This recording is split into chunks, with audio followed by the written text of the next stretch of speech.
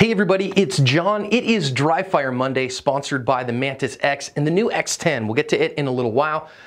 But one of the things that I hear all the time is, your cold shot is most important because you're not going to be warmed up before your gunfight. But I actually have a reason that I kind of disagree with that assessment. If you do a daily warm-up, I'm going to show you how I do mine. If you're frustrated with your shooting and your shooting performance, you need the Mantis X to help you to get to the next level of skills. It's definitely helped me. So there is some truth to this statement that says, hey, wait a minute, you don't get to warm up before your gunfight. So, you're not going to get 50 rounds to kind of see how things goes. It's going to be your cold performance that matters. I don't disagree with that. That said, I do think daily dry fire can help us to kind of warm up. And I'm going to show you before I go out into the world. I always give myself about 10 minutes, maybe even 5 sometimes, to do a quick warm up with my defensive handgun, do just a little bit of dry fire, particularly working on my draw to first shot.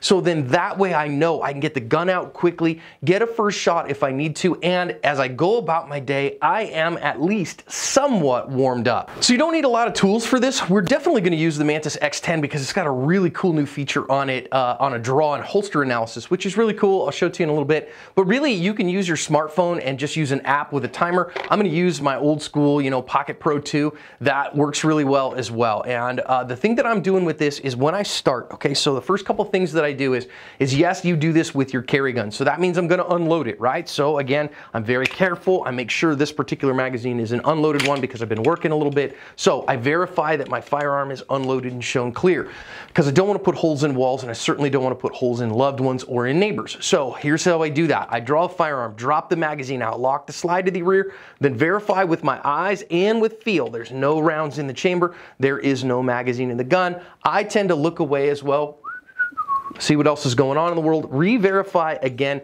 just so that I know I'm not missing it. Drop that slide. I like putting a magazine in it because there's just a little bit of a lip there and I feel like I get better on it, so I use an empty for that. Put a magazine in, put the gun easily and safely back in the holster. Here's what I generally do. I start off with a couple of very slow, deliberate, perfect draws to first shot. So I'm just going to pick out my target in this particular room that I have just off to the right here, and or to my left, your right, you'll be able to see I have a 3rd scale IPSC target. And so I tend to pick that target because it's set at a distance from me where it's like a 7-yard target. So if I can get an A-zone hit there, I feel like I can get an A-zone hit anywhere. So then I sit here from this position. Now I have had somebody recently on the channel go, oh, well, why are you starting here from the fig leaf position? Listen, guys, you can start from up here as well, from what we call a surrender position, right? I don't say a surrender position is my hands way up like this, because that's not how I'm going to do that. If he says, hey, put your hands up, I'm going to be like, hey man, I don't want any problems. Okay, dude, my hands are up. You got it. And this allows me to defend myself. It's a great martial arts position, great self-defense position. I can protect my head and neck, and I can also draw from there as well. So I can draw from here. I can draw from my hands down at my sides. If I do either one of these, then I'm going to, again, get at my belly button for my proprioceptive index. So if I'm here, I'm going to grab the gun, drive the gun up, see my dot, and press my shot. If you don't have a red dot, then of course you will be seeing your front sight. If I put my hands down at my side, which honestly I have almost, I'm trying to think in the main channel, I don't know that I've ever seen anybody draw from this kind of hands at side position. I don't know that I've ever seen anybody from this kind of non-set position of, oh, I'm not going to do anything and now I got to draw my firearm and go. Don't know that I've seen it, maybe, but not a whole lot. But if I'm from here, again, same thing, grab my belly button, pull the shirt up, get my shot, didn't have to go fast, easily, safely reholster the firearm. Now, if I want to do that kind of the way that I tend to do it, because it's fastest for me, is I do a fig leaf, right? So that fig leaf is from here. Again, same thing. Do I see a lot of people drawing guns from here? No, I see people drawing guns from all kinds of positions though. So again, from here, nice and easy, no wasted motion, drive the gun out, see my front sight, press the trigger, safely holster. Okay, so I've gotten to do a few of those. Now, here's where I start using my timer. So I might do 5, 6, 10 of those. Just real easy. Just gonna sit here, okay, man, it's cool. Hey, I don't want any problems, whatever. Dude looks away from me. Go get the gun, drive the gun out, press the shot when I see my dot. Did I go fast there? No. So nice and easy, draw my gun, drive this gun, see my sights. put the gun back away. Now again, I'm practicing all my fundamentals here, right? So I've kept my elbows nice and tight, so I haven't waved my elbows out here. It's something that I've seen. I'm not moving my shoulders around. We've done videos on that, so make sure you go watch those dry fire and live fire videos about maximizing the efficiency of your first shot. And as Scott Jedlinski, my coach, says, you minimize unnecessary frenetic motion, and if you're sooner, you don't have to be faster. Simple as that. So again, I'm here, I don't move my shoulders, I'm not jerking around all over like this. I just pull this out of the way, get my gun out, draw it, press the trigger, and go from there. Safely, carefully, easily holster. Now then, once I get out there, now I'm gonna grab my pocket timer and set it at a par time that works for you. So I am going to set here, I'm gonna start with just to show you kind of what that's gonna look like, a 1.5 second draw to first shot. So this is a professional standard, right? So a professional standard of a 1.5 draw to first shot is what I would expect somebody who is a professional carrying a firearm. So that means certainly a law enforcement officer in any capacity, in any kind, professional security guard, a firearms trainer, somebody like that, to be able to do with a consistent basis. 1.5 is an easy day, especially if you're carrying appendix. Strong side too, but you know, if you're carrying strong side, same thing, right? Okay, so we've got all that. Now let's see what we've got there. Great. Okay, so we've got that. Very good. All right, so now we're feeling good about that. Now I'm just gonna get a beep here. I'm gonna get that draw to first shot about 1.5, which is gonna just make me do all my fundamentals without any speed.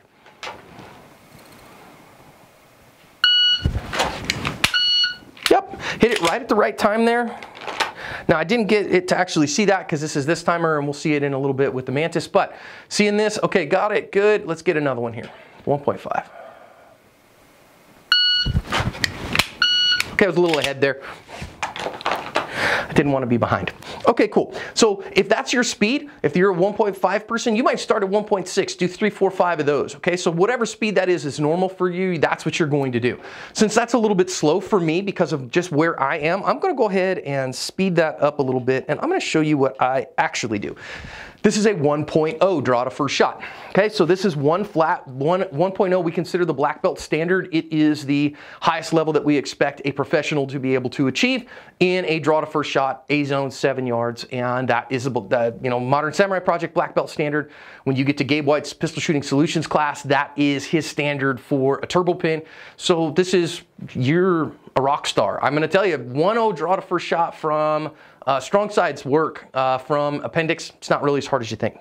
Let's see what that looks like. So again, I'm just warming up. I have done 4 or 5 draws to first shot from a no timer whatsoever, take my time, and then I'm going to do 4 or 5 draws to first shot at a pace that is not hard for me to do, but makes me work to make sure that I get my fundamentals there. Let's see how we do it.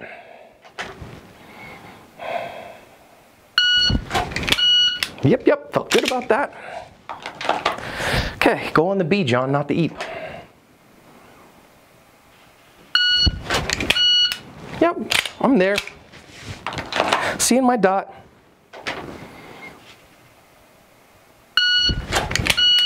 Yeah, a little bit ahead there. Dot was a little bit to the right. It's okay, I'm gonna fix that now. So see, there's something that's interesting. Because my red dot was a little bit to the right, or if you're not a dot shooter, maybe your sights were a little bit off to the right. Now I can go, oh, okay, wait a minute, let me correct that with a little bit more support hand pressure so that I get my dot right in the middle of the window like I like with this rep.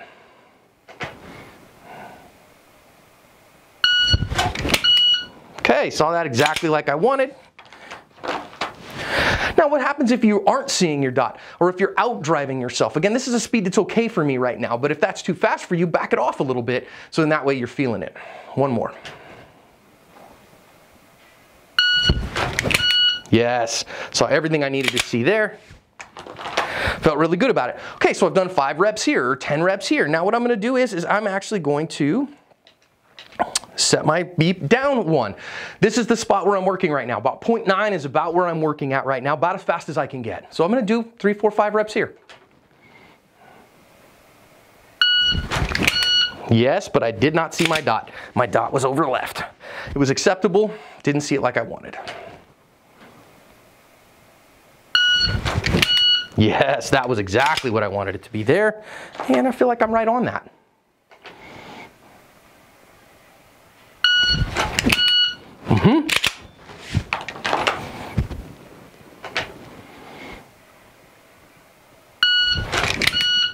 Okay, don't have all the grip that I want on this. It's acceptable, but don't want to end on that. Yes, felt good about that. That was right. One more.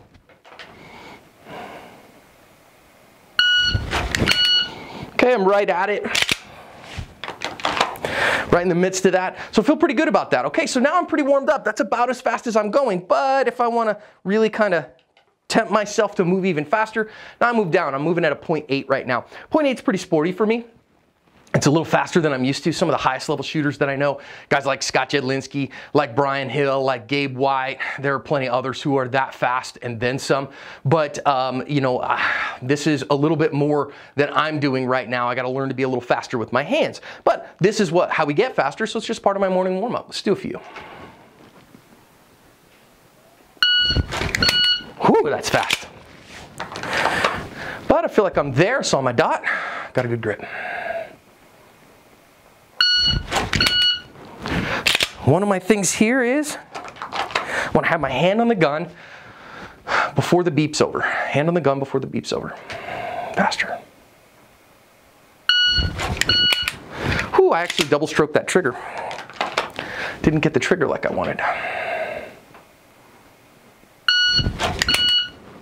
Okay, like you see, I'm a little behind. A little behind, probably about a 1/10. No, missed that one. Missed that one because I'm starting to pull my t-shirt out here. So let's tuck that back in. You'll have to forgive me. I was just on a cruise ship, so I'm about 5 or 6 pounds heavier than I want to be right now. Working on it. No, okay. All right, the wheel's starting to fall off at 0.8. You see that happening. Let's try this one more time. Come on, John. Yeah, pretty close. Okay. Now guess what? I'm warmed up and as warm as I'm gonna get, so now I can reload my gun and go about my day. Okay, but now we can get a little bit more info. This is actually a cool part of the Mantis X10, and one of the things that I'm really excited about it for is that it has, if you have the X10 unit, which is the new unit, it has an app in here, a function called holster draw analysis. Now, unfortunately with the new software, I can't record my screen. When I record my screen, it won't record shots. So I'm gonna show you what this looks like, and I'll kind of bring you in to kind of show you some of that. But it gives you incredible data and gives you all kinds of stuff. So let's kind of see what we're getting at here. It'll give us a little bit more as we get going. Let's go to the train function and holster draw. Let's hear what it does. Holster the firearm. Here we go. Stand by.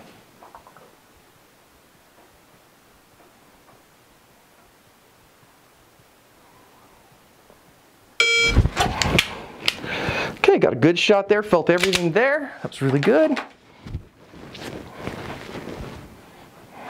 It's telling me to holster the firearm. It's holstered, now stand by.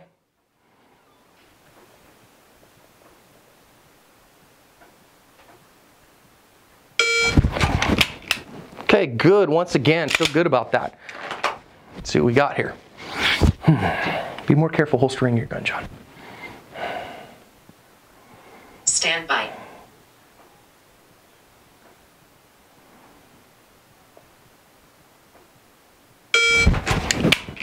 Good, felt good about that one. We'll take easy. One more shot, just so I can get, well, let's do 2 more. We'll do 5 shots total. Stand by.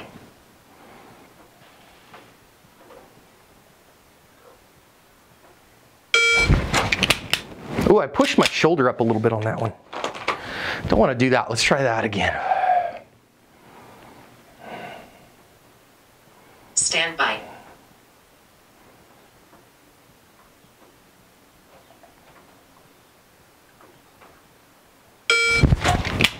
Oh, like that one. Okay, good.